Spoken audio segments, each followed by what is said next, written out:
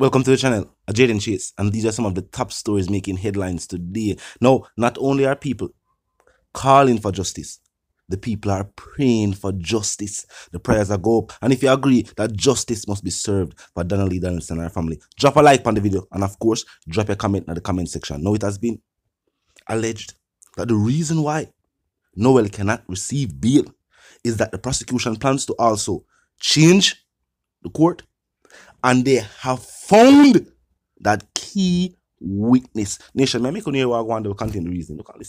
The Crown wants to carry the case over to the Home Circuit Court. Why are they carrying the case over so quick to the Home Circuit Court?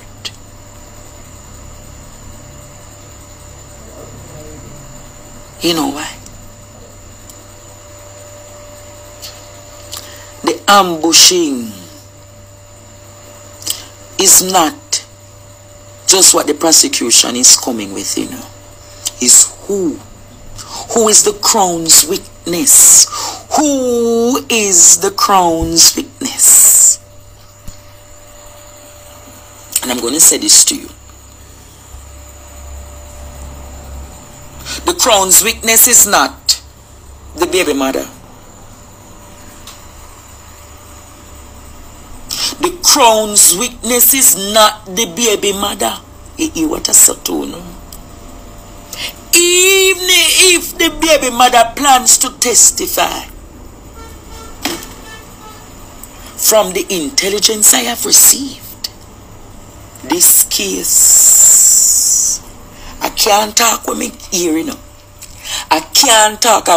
They asked me to swear, to keep this confidential. The Crown has a major witness. Noel, you must go down. Noel, you must go down.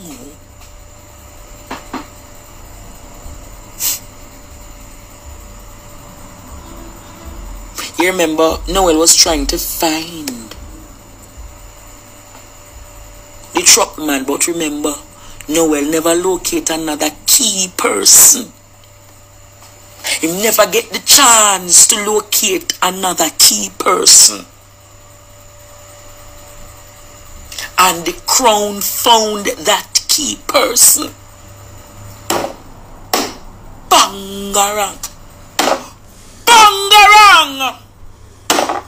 Bangarang.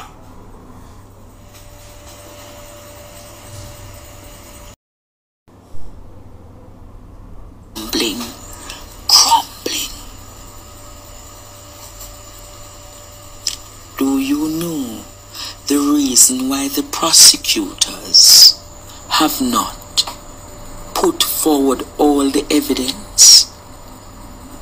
You heard what the lawyer from Townsend said? You heard what let me make on hear something. I wanna go and see say something is brewing. You know, say me always find the things them, you know. And as much as I don't talk to this person, them always send me certain things. Listen to this.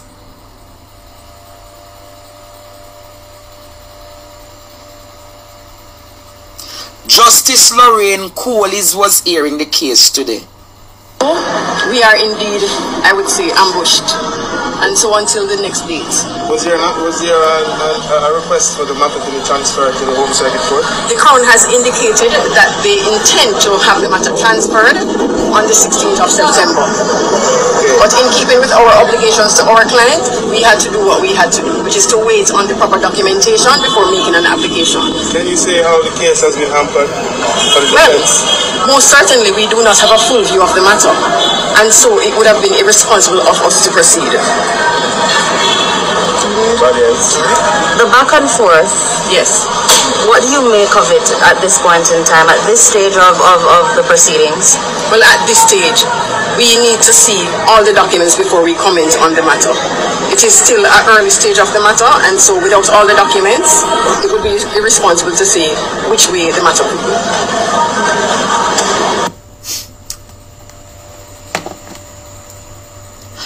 apparently Jamaica, what is happening?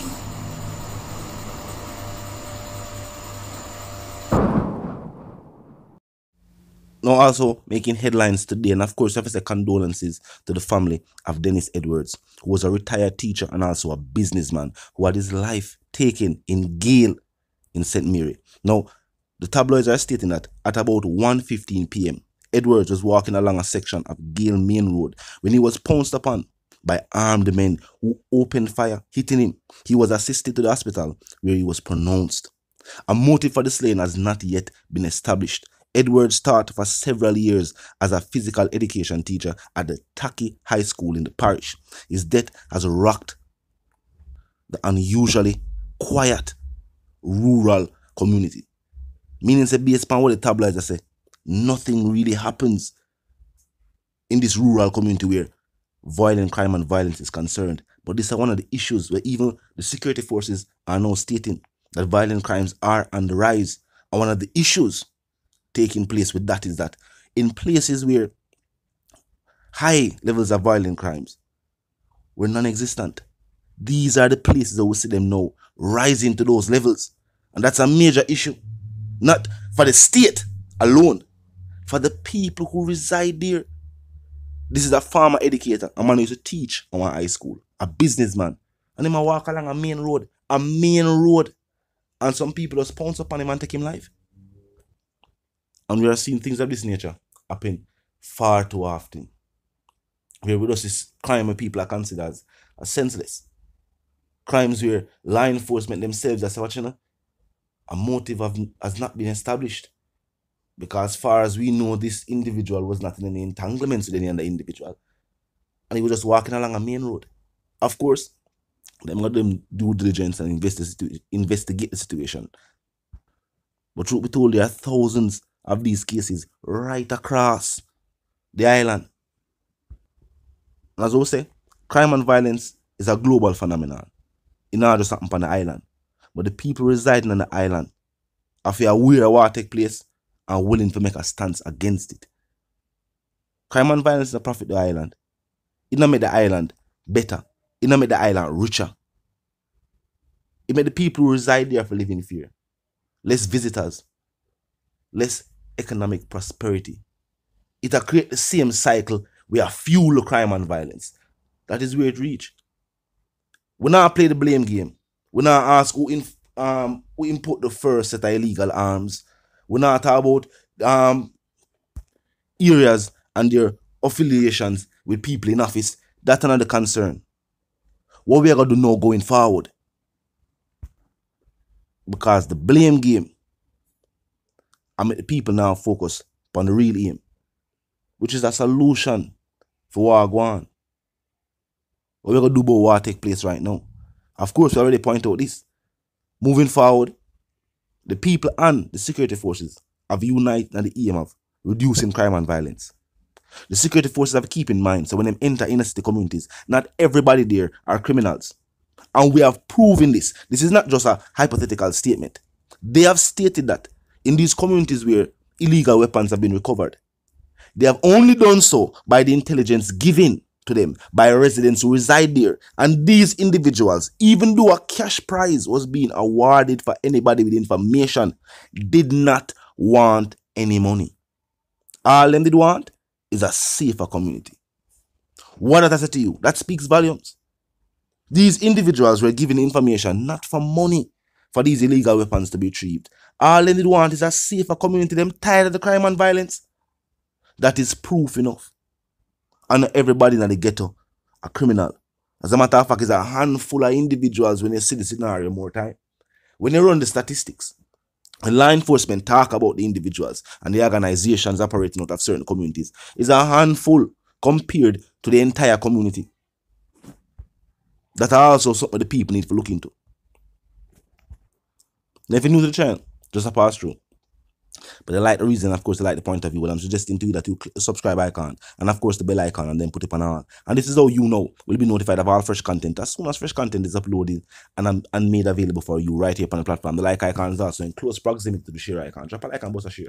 Tell a friend, tell them sister and them brother them for check out the channel, check out the reasoning, join the discussion, the comment section open 24/7. It never lock it. Just be respectful and mindful of the guidelines. But other than that, drop your thoughts, your comments, and yes, your opinions there. And we can continue the reasoning via the comment section. Until the reason again, my sentiments for you and yours are for to live, love, and prosper. And for to stay tuned.